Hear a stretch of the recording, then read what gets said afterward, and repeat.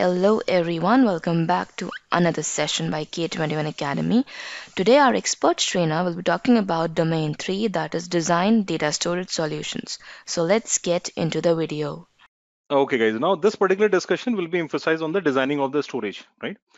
So we will be talking about a storage account, your data lake, Databricks architecture that we talked about, right? So what are the things that we will be using? All right. Now this particular part includes your designing the data storage solution for relational data and designing the data solution for non-relational data and designing your data integration. So we're going to talk about database, your storage account, and the other integrated data services. Now designing a storage solution for relational database. Now the question is that you are designing an SQL database solution and the solution will include 20 databases that will be 20 GB each and have varying usage pattern over here. And you need to recommend a database platform to host databases and the solution must meet the following requirement. Guys, you have to have an uptime of 99.99% and your compute resources allocated to the databases must scale dynamically. Okay. And the solution must have reserved capacity, right? And your compute charge must be minimized over here. What should you include in the recommendation? Your choices are an elastic pool contains 20 Azure SQL databases. Okay. Your 20 databases on an SQL server. So just like your VM, that is your SQL server, and inside which you will have 20 databases installed by putting multiple disks and those VMs that you will be using in availability set. So you will not have a single machine like that. You will have multiple machines in the different availability set. And your 20 databases in MS SQL server that run on Azure virtual machine over here, or your 20 instances of SQL database serverless. So if you are on the Azure portal, you can also navigate to that particular option in the Elastic pool and check what are the choices available. So people who have created the databases will be able to answer this particular question, guys. Guys, what is the answer? Okay, guys, let's see the answer over here. The answer is A, guys, an elastic pool that contains 20 Azure SQL databases.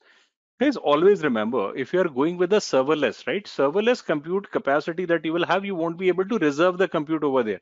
Serverless will be a requirement where you are not aware about the capacity and you would like to scale it on the later stage.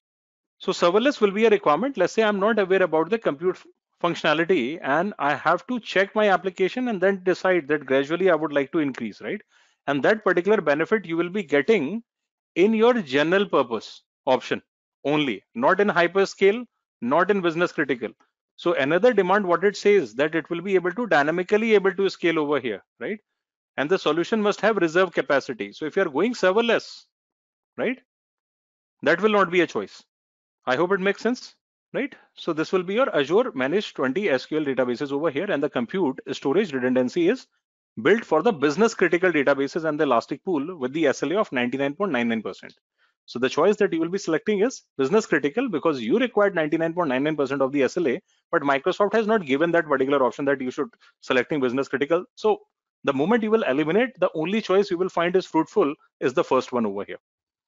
Clear? So it is just the explanation of a database, but you can also eliminate the other options as well. Yeah. So you can think from both the perspective, guys. Now another question, guys. You have 100 server that run on Windows Server 2012 R2 and host Microsoft SQL Server 2014 instances. So your instances host a database that have following characteristics over here. Now what are those, guys? The stored procedures are implemented by using CLR. What are, guys, stored procedure? Pre-compile statement, right? Or you can also mention that it will be mostly used for the relational databases services, right? Where you would like to use particular functionality. Okay. Now the latest database is currently 3 TB. None of the database will ever exceed 4 TB over here. You need to recommend a service to host the databases. The solution must meet the following requirement over here. Now, what are the requirements? Whenever possible, minimize the management overhead for migrated databases. Okay. Ensure that the users can authenticate by using Azure Active Directory authentication credential, right? So your Azure Active Directory authentication username and the password will be used to log in, and minimize the number of the databases changes required to facilitate the migration over here. Okay. So what should you include in the recommendation? Your Azure SQL database elastic pool, your Azure SQL managed instances, your Azure SQL single databases, or SQL Server 2016 on Azure VM, that you will be installing this particular database inside a VM. B is the correct answer over here. And your Azure SQL managed instances allows SQL Server customers to lift and shift their on-premises application to the cloud with minimal application and the database changes. And at the same time, your SQL managed instances preserves all past capabilities as well, right? So this actually helps us to manage our costing and for the hybrid model over here for the migration. Guys, any confusion on this one? I hope this question was crystal clear. The moment as per the requirement, it was, you won't be able to use SQL Server itself. It is Windows Server 12 RT that they have mentioned directly. So definitely, guys, the option A was out of the picture. Option C was out of the picture. And it also need to use Azure Active Directory authentication that you will have. So if you will be using your SQL Server 2016 on Azure VMs and then putting the databases, then you have to promote that machine on a domain, and it requires further complexity, and it will also not be a fruitful choice that you will be using for the migration. So your answer will be B over here. Clear to all? Okay guys, proceeding further, you are planning an Azure IoT Hub solution that includes 5,000 IoT devices.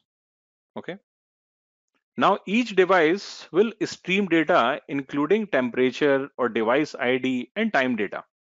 So what kind of the logs it will be generating? You can think, guys. So approximately 5,000 records will be written every second, and the data will be visualized near real time over here. So you need to recommend a service to store a query, the data over here, and there are two services can you recommend, and each correct answer presents a complete solution over here. Your first choice is your Azure Table Storage. Your second choice is the Event Grid. The third choice your Cosmos DB, SQL API, and your Azure Time Series Insight over here. Okay, guys, let's see the explanation now. Absolutely, guys, it will be C and D. Yeah. So most of you are correct, guys, over here that using the IoT devices. So guys, time series is nothing. That is an IoT device feature, guys, over here, that it will allow you to analyze billions of the requests. So that is a monitoring service that you use. And definitely, guys, in order to keep such a high amount of the database, incoming request over here, so you required a high database capacity for that, right? Which will be able to handle. And whenever you will be using the Cosmos DB, the only thing that you select is the performance, that is RU per second, request unit per second over there. Table won't be a choice because table will be semi-structured, and here the table will be used for the lesser amount of the storage over here, not with that particular high capacity. Event grid anyways will not be the choice because event grid will be helping you for the event driven mechanism, not to store the data over here, right? If there would be an option of event hub where you will have hundreds and thousands of the requests need to be stored, that could have been the possibly a choice. But event grid is your serverless mechanism. So event grid is out of the picture, table is out of the picture over here. Okay, guys, proceeding further. Guys, are we clear with this particular option? Let's see the explanation over here. So let's say if you are using a Cosmos DB, it will give you the capability. You can use any choice of your API over here, right? That you will be able to use. And in order to track those events, you required a mechanism that which particular event is getting generated at what duration of time over here. So for that particular service, you required your Azure Time Series Insight, and definitely for any choice of your API, that will be your Cosmos DB that you will be able to use for that. So guys, you can go for module 6 over here in the Cloud K21 Academy portal, and you can attempt some of the questions over there as well. Okay. Now guys, further questions. Now this will be for non-relational database that we will be using over here. So let's see, guys. You have an Azure subscription and your Azure has a blob container that contains multiple blob, and 10 user in the finance department of your company plans to access that particular blobs during the month of April. And you need to recommend a solution to enable access to the blob during the month of April only. So which security solution will you recommend in the storage account? Your SaaS based token, your conditional access policy, certificates, and access. Yeah. Okay, guys. I hope this was an easy one for everyone because there is time-bound accessibility that you have to provide over here. So answer is A. Absolutely, guys. The SaaS token. Because if you have created a SaaS token, you must have seen it does give you the option to pick the time duration that this particular token that will be generated and what will be the requirement on that. So you can create this particular SaaS token for that particular duration. Absolutely correct. Another question, guys. You have an Azure subscription that contains an Azure blob storage account named Store One, and here that you have an on-premises file server name Server One that runs on Windows Server 2016. So you have a machine through which you have created your file server, right, on on-premises and store 500 GB of company's file over here. You need to store a copy of a files from server one and storage one. Which two possible Azure services archive this goal over here? So the correct answer present a complete solution. Your Azure Logic App integration account or your Azure import and export job over here, Azure Data Factory and Azure Analysis Service on on-premises data gateway. This is a tricky one, guys. Guys, which two possible Azure services? Two services, guys. Or your Azure batch account. That is also in the option, guys. Okay, guys, let's see the answers.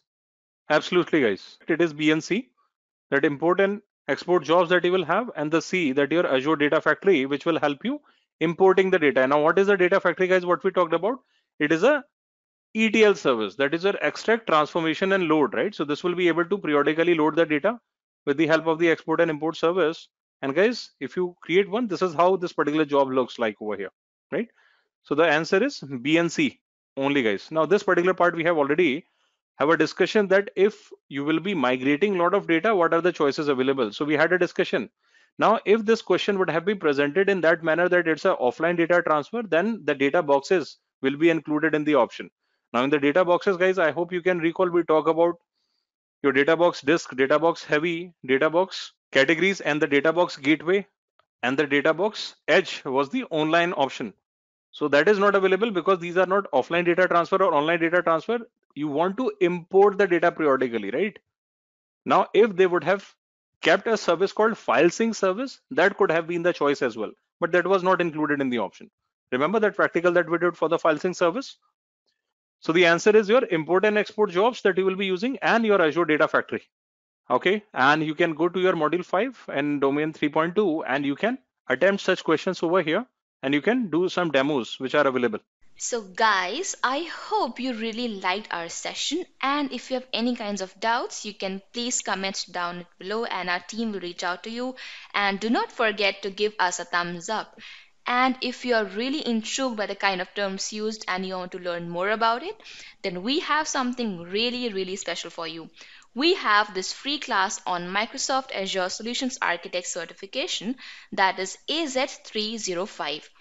And if you want to learn more about it, then you just have to log on to k21academy.com /Azure SA02. In this session, in this free class, you'll be learning about why you should be learning Azure Cloud, your paths to learn Azure Solution Architect Expert certification. You'll be getting to know the difference between AZ-303, AZ-304, AZ-305, and a lot many insightful things. So if you want to do this, then all you have to do is just log on to k21academy.com /Azure SA02. After that, you'll be seeing this kind of interface. Just click on book your free seat now and select your availability according to the event date mentioned.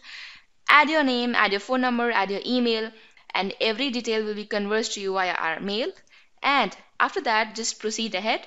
On the extreme right, you'll be seeing this kind of link. So just copy this link, save it to your calendars, and I will see you in the next class. Till then, take care and keep hustling.